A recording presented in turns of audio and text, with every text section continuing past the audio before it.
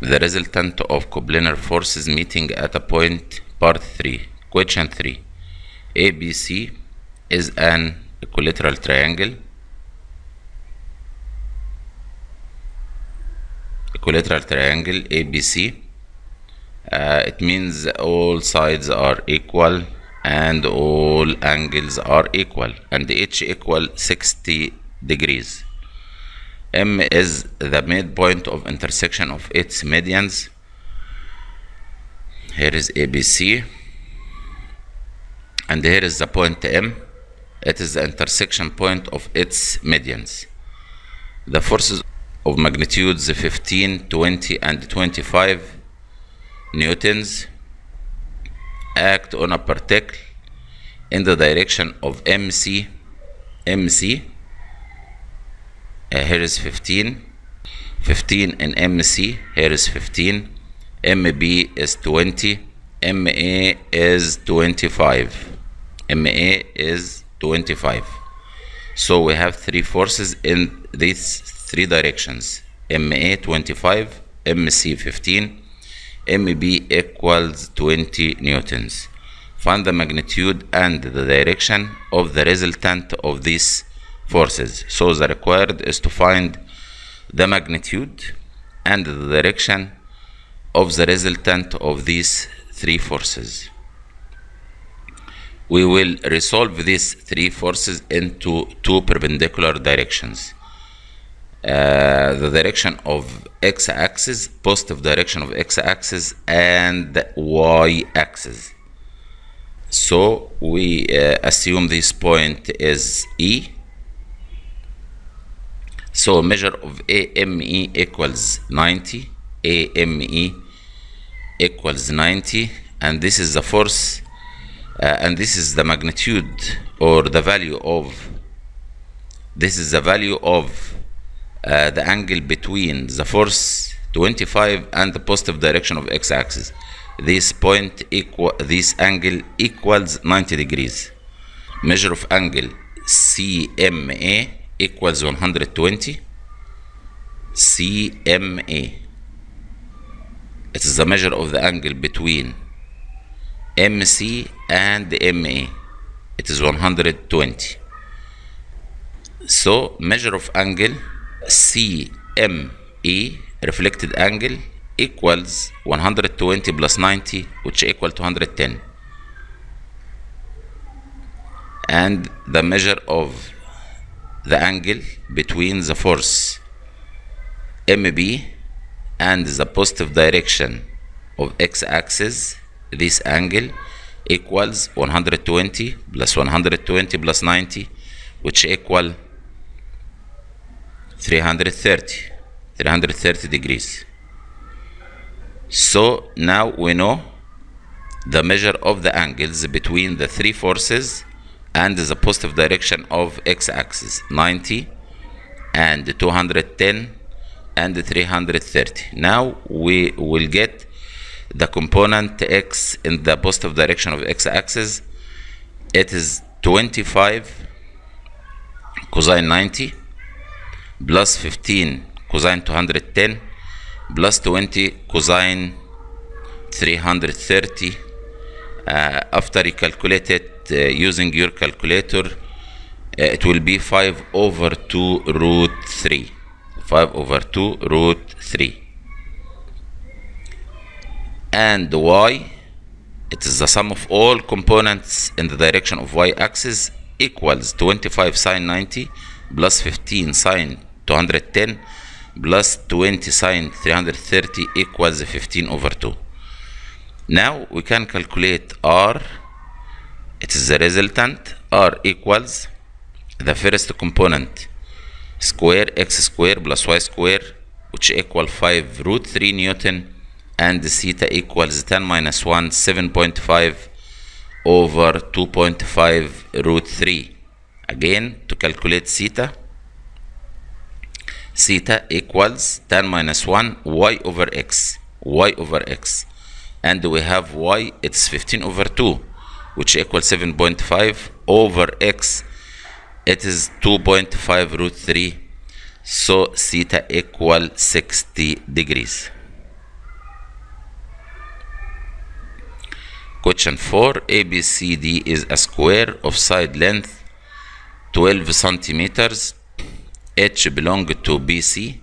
So BH equals 5 centimeters. Forces of magnitudes 2, 13, 4 root 2, and 9 gram weight act in the directions of AB, AH, CA, AD, respectively. Find the magnitude of the resultant of these forces. Again, we have the square ABCD of length 12 centimeters, and we have the point H belongs to BC, such that BH equals 5 centimeters.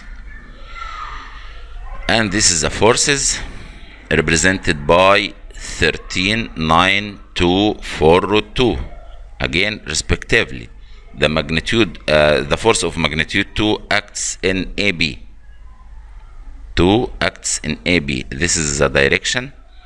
And 13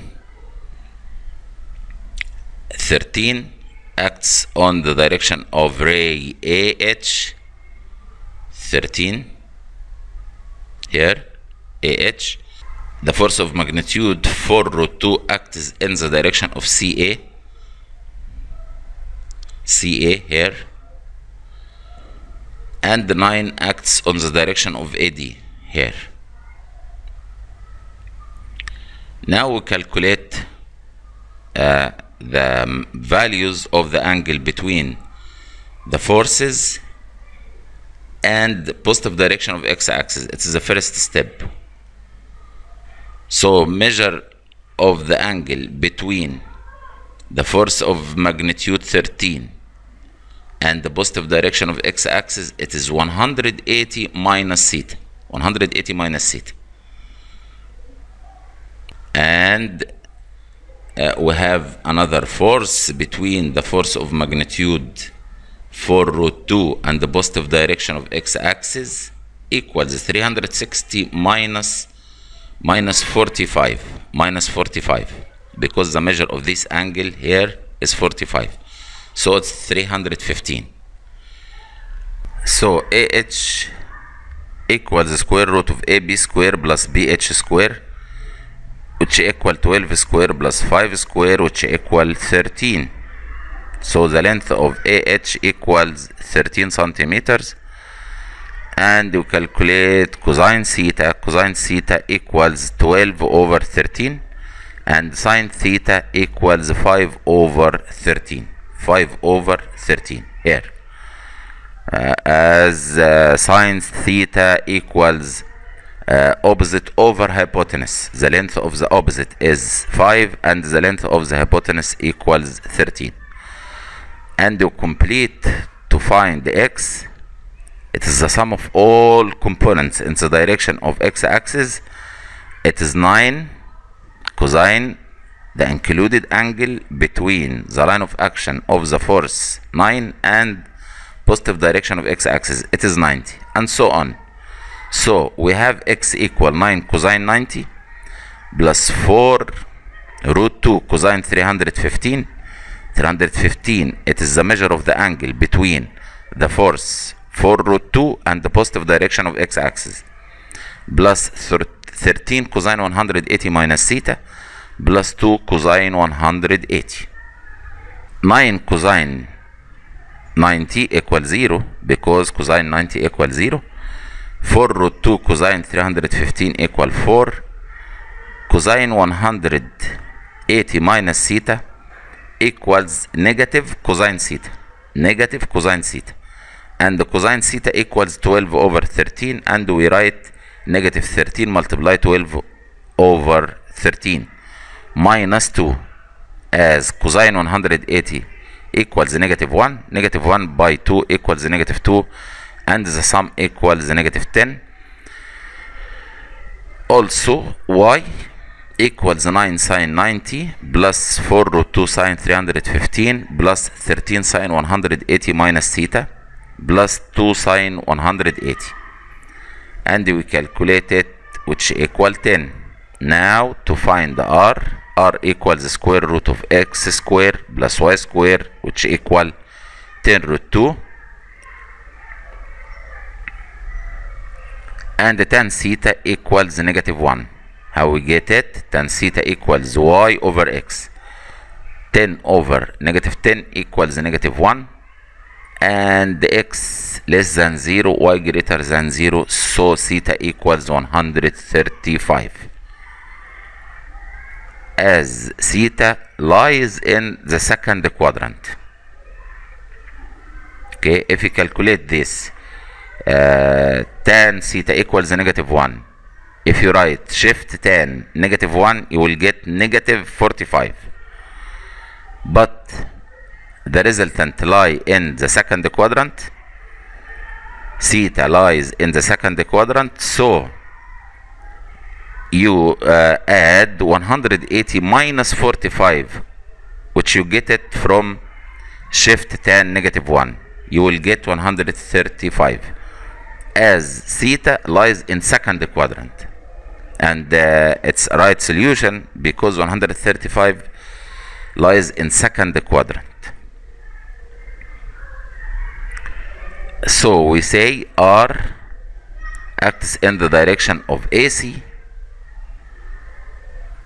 and its magnitude is 10 root